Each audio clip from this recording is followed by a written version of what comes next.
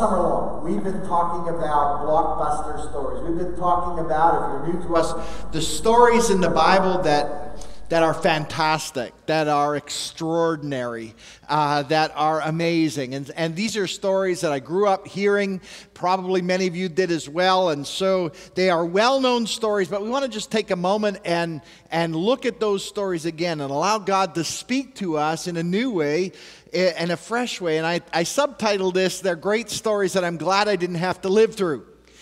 Stories like Jonah and the whale. How many of you are thankful you're not in the middle of a whale? Amen. I mean, there's a lot of things to be thankful for. That was one I never thought I'd have to worry about. Or the 3 Hebrew children being thrown into a fiery furnace. It's a powerful story, but I'm glad I wasn't in there in the fire with the rest of them. And so this morning we want to drop into one of my absolute favorite stories. It's in 1 Kings chapter 18. We drop right into the story of Elijah, and there is so much. I'm throwing this out beforehand. If you could see my original notes and my notes now, you would be so grateful that I'm not going to be as long as that. But there's so much in these stories that are powerful to our hearts. And so I want to begin reading about verse 16. And so what you need to understand coming into verse 16 of 1 Kings chapter 18 is that Elijah has appeared to a man by the name of Obadiah. And he's told Obadiah, who is a servant of King Ahab, "Take me to King Ahab." And so with fear and trepidation, Obadiah goes. In verse 16 it says, "So Obadiah went to meet Ahab and told him that Elijah was there. And Ahab went to meet Elijah. And when he saw Elijah, he said to him, 'Is that you, you troubler of Israel?' 'I've not made trouble for Israel,' Elijah replied. 'But you and your father's family have. You have abandoned the Lord's commands and have followed the Baals.'" Those are idols. "Now summon the people from all over Israel to come meet me on Mount Carmel.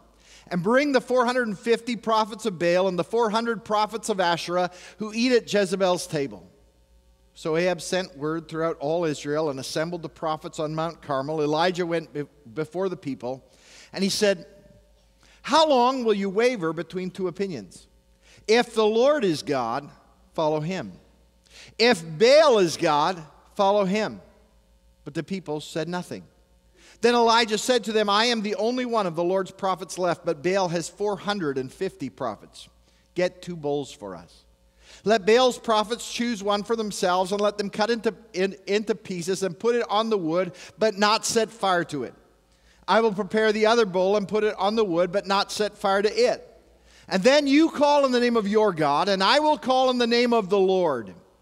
The God who answers by fire, he is God." Then all the people said, "What you say is good," or amen, like you just did. Elijah said to the prophets of Baal, "Choose one of the bulls and prepare it first. Since there are so many of you, call in the name of your God, but do not light the fire." So they took the bull given them and they prepared it.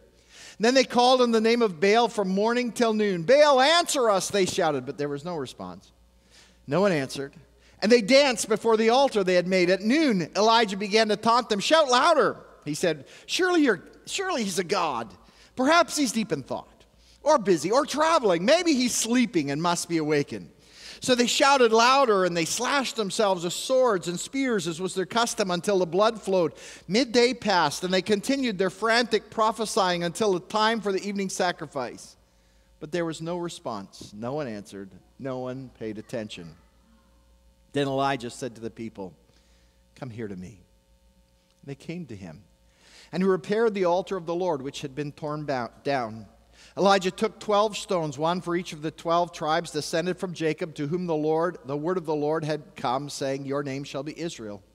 With the stones he built an altar in the name of the Lord, and he dug a trench around it, large enough to hold 2 seahs of seed. He arranged the wood, cut the bull into pieces, laid it on the wood. And then he said to them, "Fill 4 large jars with water and pour it on the offering and on the wood. Do it again," he said, and they did it again. "Do it a 3rd time," he ordered, and they did it a 3rd time. And the water ran down from the altar and filled every trench. At the time of the sacrifice, the prophet Elijah stepped forward and prayed, "Lord, the God of Abraham, Isaac, and Israel, let it be known today that you are God in Israel, and that I am your servant and have done all these things at your command. Answer me, Lord. Answer me so these people will know that you, Lord, are God and that you are turning their hearts back again. Then the fire of the Lord fell and burned up the sacrifice, the wood, the stones, the soil, and also licked up the water in the trenches. When the people saw this, they fell prostrate and cried, "The Lord, He is God. The Lord, He is God." Amen. Praise the Lord. So I want to just talk to you briefly this morning about restarting a spiritual fire in your own life. I want to talk to you this morning about becoming revived. And my message this morning is more than just a message for me. It's a prayer. It's a prayer that I've been praying for my own life through the course of this summer, that God would release fresh fire into my own heart and my own spirit. But it's a prayer that I've been praying collectively for us, a church as well, that collectively we would experience the presence of God again in ways that we have not, or in ways that we once knew Him in the past, but even greater ways in the days ahead. I need to begin by saying we're living in hard days. I don't need to tell you that, but I need to tell you that. We're living in days when the very foundations of what it means to be a Christian, what it means to be a godly person, is being challenged on every front. And if it were only politicians, well, we'd be used to that. If it were only the system around us, the godless system, well, we'd be used to that. But what has happened is now this godlessness has become so pervasive, so invasive, that it's begun to make its way into the church.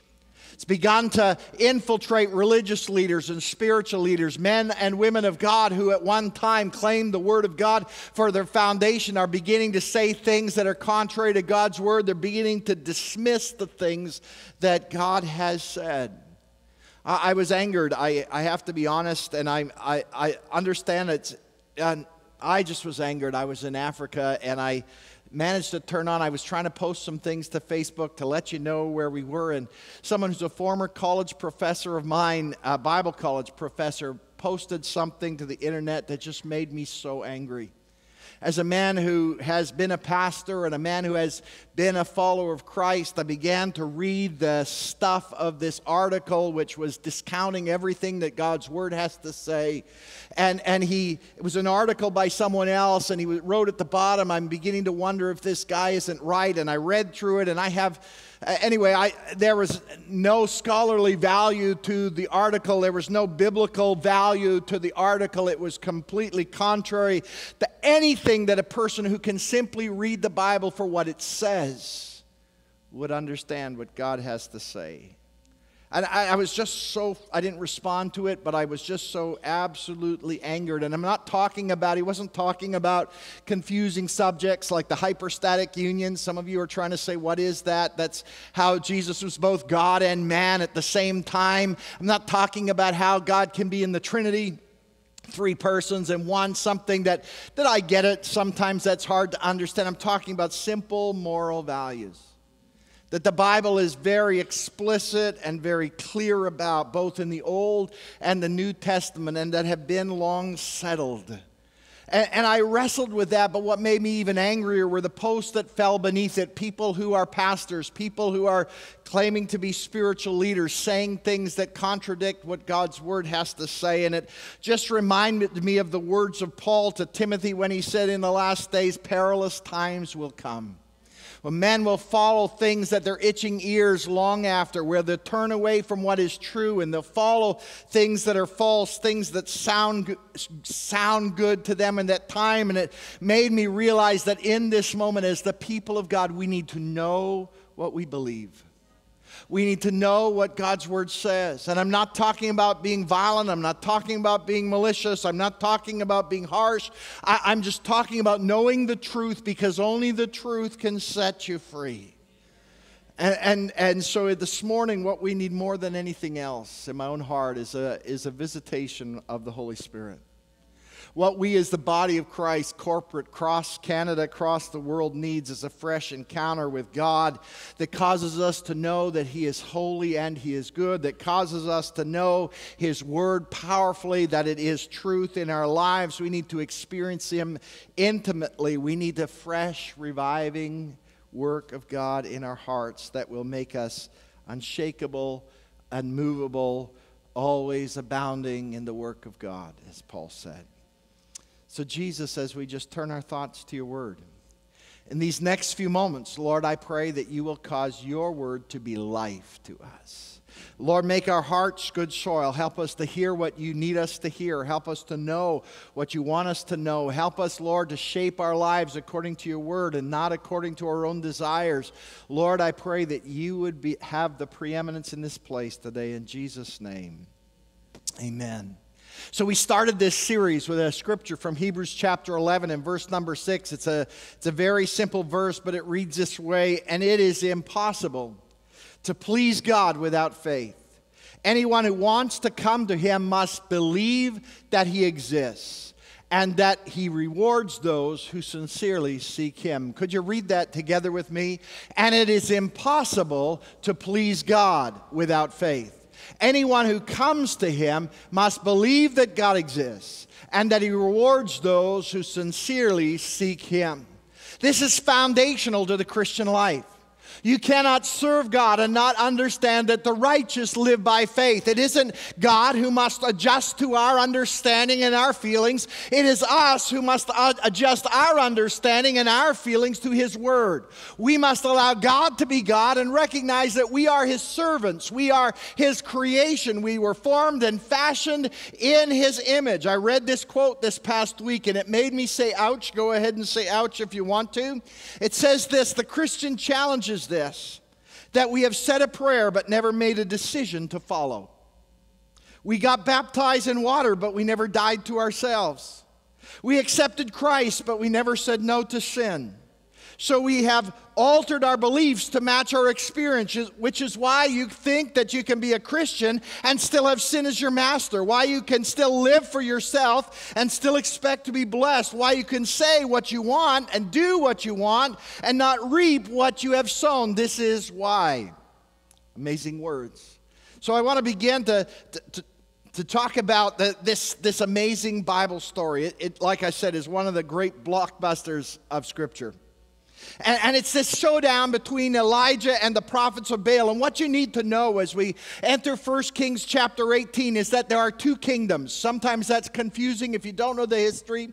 But when Solomon passed, the nation of Israel split in two. There was the south called Judah and the north called Israel. And all the history of the people of God from that point on, the northern kingdom never had a good king. Never had a godly king. Never had a righteous experience. The kings tore down all the altars to God because they didn't want the people going back to the south to worship God and having faith in God. And so there was this constant effort on the part of the political leadership of the northern kingdom to keep people from knowing their God. So there we are. And the king at this time is a man by the name of King Ahab. And the Bible says that he was an evil king, but not just an evil king. He was the worst king. The worst king that the northern kingdom had known to that point. He did things that none of the other previous kings could have imagined.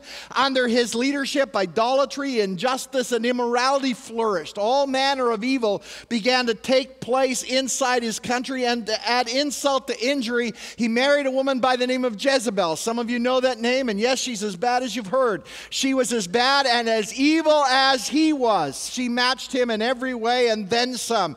And together the two of them filled the land with all kinds of idols that basically allowed for all kinds of sexual immorality, that allowed for all kind of greed and lasciviousness and sin to take root. Really, that was the foundation of idolatry in those days. It was just license to do whatever you wanted.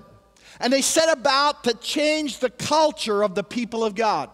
They set about to change the religious behaviors of the people of God, and the people followed, because after all, this was their king. After all, these priests of Baal and these priests of Asherah, these were the religious leaders of their country. No doubt the people felt, like many of us have felt at times, like we have no option. This is the way it is. This is the way our culture is going. These are the things that our culture has come to believe are true. And even if they violate everything we've known and grown up with, somehow there is this overwhelming sense that we have at times that there's just no hope. And so they began to follow the king and the queen, and belief in God and his word simply became thought of as outmoded and impossible. And in the midst of this impossible moment, God begins to reach out redemptively to his people. He will not allow them to destroy themselves. He will not allow them to walk entirely away from him without a fight. He will not allow them to walk into this sin and degradation without some kind of a battle. And so he raises up this man Elijah. And I love Elijah. I wish I had time to go into some of the history of Elijah. But Elijah sticks out like a sore thumb in Israel. He is not of the political elite. He is not highly educated. He's from the hills in Gilead, which were well known to be hillbillies of the culture, people who are a little bit backward, people who are a little bit uneducated, people who are a little bit brash. They didn't have all the shine and polish of cultured society. And for some reason, God in his infinite wisdom raises up this uneducated, unsophisticated, unpolitically correct, I don't think that's how you say that, unlearned, backward man to set straight those who have great learning and great power. What he lacked in sophistication, he made up for, though, with integrity and faith and determination. God said to Elijah, I want you to go to King Ahab, the king of your country. I want you to march into his presence, and I want you to tell him that from this day forward there will be no rain until I send it. And then I want you to run for your life. And that's precisely what he did. This is why this is one of those stories I'm glad I didn't have to live through. Because the minute he announces to the king that there will be no rain and starts to run, a mad search goes throughout the nation and the nations around for Elijah. He becomes public enemy number one. His face gets posted on every lamppost and every post office, everywhere. People, if you recognize this face, call in and we'll be there in a few moments. And I don't have time to walk through all of chapter 17 as Elijah flees for his life and how God provides for him through ravens and how God provides for him through a widow lady in Phoenicia. I don't have time to go through that, but I would love to tell you that God has this amazing way of providing for his people in the midst of crisis. That when all around is hell and chaos, when God's people honor him with all their hearts, there's this amazing truth that we find in Scripture that God provides, that God cares for, that God watches over. But that's for you to read on your own time. What is important for you to know is that according to the culture of the times, Baal, the god Baal, was known as the sun god or the storm god. Basically, he was known to control, or said to control, all the elements and forces of nature, including rain. And so when Elijah stormed into Ahab's presence and said, there will be no rain, he was saying, my God says there's going to be no rain. Let's see what your God can do about that. And for 3.5 years, here's the end result. There is no rain, not a drop of rain, not in Israel, not in Phoenicia, not in anywhere where God is not honored. And the results are absolutely devastating.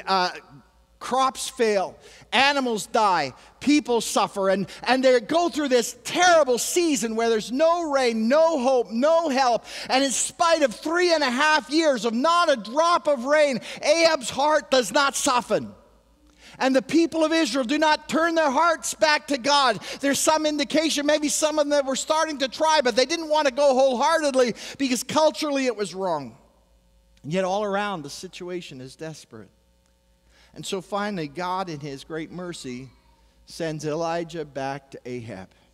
And we've read this story. Elijah challenges Ahab to call the prophets to a contest. Let's finish this once and for all. Let's make sure no more innocents suffer. Let's have a showdown on Mount Carmel, that place where God was once honored and worshiped here in the nation of Israel. Let's go to that place and figure out whose God is truly God. And Elijah says to Ahab, I'm going to give the advantage. You can take all 450 of the prophets of Baal that are in the country. I want every one of them there. There's the advantage. 450 to 1. And if you can get them, which you can, you can send the other 400 plus prophets to Asherah. You can send those along too. I'll give you 1,000 to 1 odds here. You can march into that place with all the might that you want. And I'll meet you there. And everybody who's anybody comes to this contest. Ahab orders all the priests of Baal to show up, and they show up. And Elijah stands there as all the priests of Baal come through in their regalia. And the king rides through with his chariot and his horses and his men. And they all stand on one side, and on the other side there's this hillbilly. And in the midst of this moment, Elijah walks up in front of the people of God and he says, how long will you waver between two opinions? How long will you wonder whether or not God is God or Baal is God? How long will you worship idols? How long will you adopt the cultures around and try to think somehow that happened all through Africa? Don't be terrified. My entire team remembers that happening. Sorry, Wendy. Over and over and over again. Where was I? He says it's time to decide. It's time to decide whose God is God, and the people are silent. They're silent because of the massive might on one side and the simplicity on the other. They're silent because they don't know which way to go. They're torn themselves between what is true and what is not true.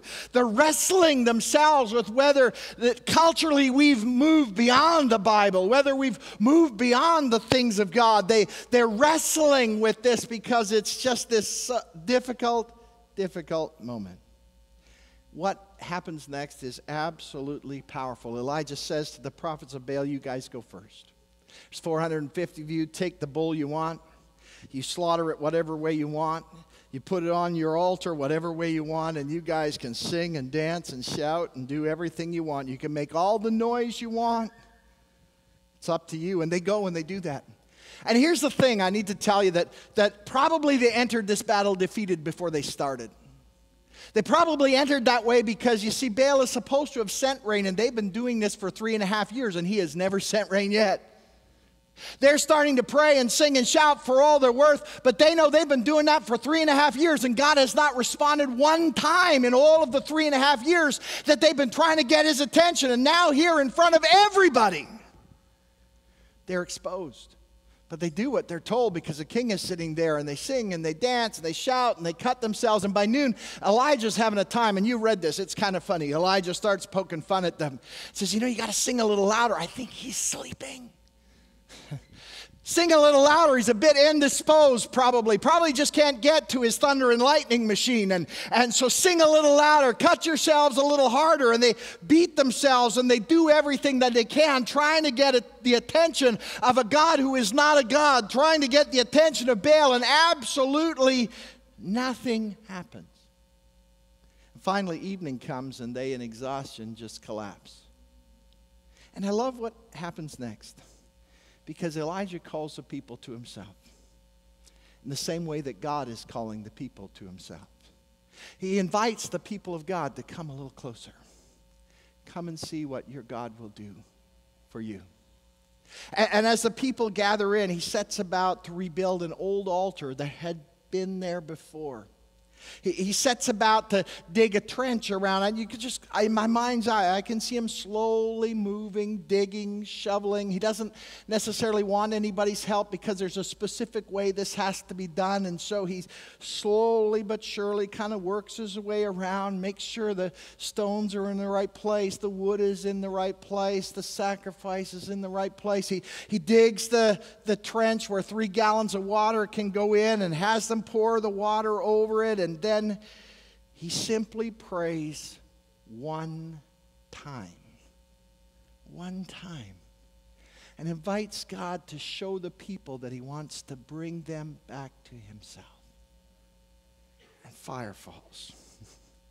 And in an instant, the sacrifice is consumed. The wood is consumed. The stones are charred. The ground is charred. The water around the altar is burned up. In an instant, the power of God is so powerfully displayed that there can be no question about who is God. And I wish I could have been there for this exact moment, as all the political leaders and all the well-educated people that have gathered for this moment to watch this hillbilly fail, as they watch in that instant as God responds to the simple prayer of a godly man. And in that instant, they understand the reality. Why has there been no rain for 3.5 years? Because God sends the rain. The power over everything belongs to God. Why has there been no blessing in our lives? Because blessing comes from God and nowhere else. Why has there been no joy in our country? Because joy comes from God.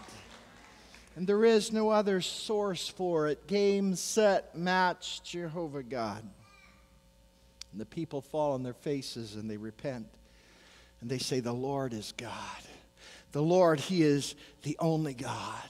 The Lord, He is the only God for us. And what happens out of that moment is powerful and important for us this morning. Because as powerful as that moment is, most of you know Ahab's heart didn't change. The leadership in the country didn't necessarily change overnight. People didn't all of a sudden say, well, let's be a Christian nation, a Jewish nation over here. That didn't happen. What happened out of that moment with fire, though, was that the seed of godliness began to be sowed inside that nation. God began to raise up a whole new generation of prophets in Israel. Suddenly, from this point on, we start reading about the schools of the prophets, people gathering to study God's word inside the nation of Israel, where kings and queens would continually fail and be wicked. There were men and women of God who wanted to know God, who were going to call His people back to Himself, who were going to be people who would remind the nation that there is only one true God and that we should respond to Him, live our lives for Him. He is the God who answers by fire, performs miracles, who does impossible things. And that's important for us because it's what needs to happen in our nation. And I just wanted to talk to us for a moment because we are living in a time where the foundations of our belief systems are under attack. In every media system that there is, we're living in times where people are striving to challenge the very foundations of our faith. And here is what I need you to know. This is not the first time this has happened in history. This is not the first time that the enemy has risen up against the people of God and tried to crush the church and tried to crush those who would follow Him. This is not the first time, and it will not be the last. But every time in history when it has happened, when God's people know their God, when God's people know His Word, when we've grounded ourselves in His Word and we've made ourselves full of His Spirit, every time in the past when that has happened, we have met the challenges and we have overcome them in Jesus' name. And we will continue to. And I could walk you through the historical challenges. I could walk you through the moments of persecution and trouble. I could tell you about Rome, who erected a column that said it's extincta nomina Christianorum, who said we're going to wipe out Christianity, but they failed. Today, Rome is a failed state, and today Jesus Christ is named by 2 billion people in the world. I could tell you all of that. But instead, I want to simply challenge you this morning to do what Elijah did if you're struggling. If you're in the midst of a moment where you're battling in a faith crisis, if you're in the midst of a moment where there are all kinds of voices and you don't know which way to go, like Elijah said, you are wavering or staggering between two opinions. If that's where you are this morning and you're here like I am seeking God, can I just invite you to do what Elisha did? He did 3 things. The first is this: he refreshed the memory of God for the people. He refreshed their memory of who God was and who God is. The Bible says that he rebuilt an old altar, an altar from their past. Verse 30 says he repaired the altar of the Lord that had been torn down. The kings had torn down those altars. They didn't want people following God. But Elisha marched out and he began to go to that very place where they knew God had been honored. That place where their fathers and their mothers and their grandfathers and their grandmothers had met with God. He went to that place and he began to restore it as a place of faith as well. He took the time to refresh the place where they and their forefathers have met with God. And what I understand about this is simply this: when I need to connect with God, there's something powerful about remembering those moments in the past. There's something powerful about going into places. I don't know if you've done that, gone back to a place where you were a child and you walked in and I met God here. I encountered God here, something powerful. And you stand in that same spot and you are reminded afresh of the goodness and the faithfulness of God, how He met you in a time of crisis. There is something powerful about that happening. And this is what Elijah did for the people, and what I'm challenging you to do this morning through your mind, through your imagination. Go back to that place. Is there a place in the past where God has met you? Is there a place in your past, a time, a moment in your past where you were desperate for God? You went to an altar, you went to some place, and in that place you encountered God in a powerful way, and it kind of took your breath away for a moment, but it helped you to know that you knew that God was real, that He was for you, that He was with you. This is what God wants to do for us again. Elijah refreshed their memory of God. Secondly, he restored the foundation of their relationship with God. He not only brought them back to memory, he refreshed that thing, that the foundation of what was their relationship. In their case, it was the altar. In our case, it's God's Word. But what grabs my attention is his attention to detail. He built the altar the way that God had prescribed in His Word. And remember, there are hundreds, if not thousands, of hungry people waiting all around him. There are people staring at him, urging him to hurry up and demonstrate the power of God. But here's this Elijah taking his time. Stone on top of stone. The Bible says 12 stones. I'm finding 12 big stones. They got to be the right size. I'm putting them there. The Bible tells me to order the wood in a certain way, and so I put the wood in a certain way. And the Bible says that a sacrifice has to be treated in a certain way, and so I treat that sacrifice in a certain way, and I put it on top of the altar, and then he has water poured on. And some scholars say the reason he did that was because the Bible says that offerings shouldn't be offered without salt, and because there was salt water nearby, they went and they got the salt water and they poured it over the sacrifice over and over again to make sure that the laws of God were completely obeyed. And then the Bible says it came to be time for the evening sacrifice. And he waited till that moment. No cheat codes, no hurry-ups, no speed-ups. He waited till that precise moment when it was time. And he stood in front of the people of God and fire fell. And you know, in our lives as well, the journey to God is not the way we want it. We don't come to God on our own terms. We don't tell God that He has to accept our lifestyles or our patterns or our positions. We don't tell God how we come to Him. A relationship with God requires coming to Him by faith. It requires accepting what Jesus did on the cross for our sins. It requires us confessing those sins and accepting God's grace and forgiveness for the past and welcoming His lordship into our lives. And when you do that, God comes. When you acknowledge who He is and you allow Him to be who He is in your life, it's in those moments that revival comes to our hearts. Lastly, he prayed for fresh fire. He invited God to restore His people.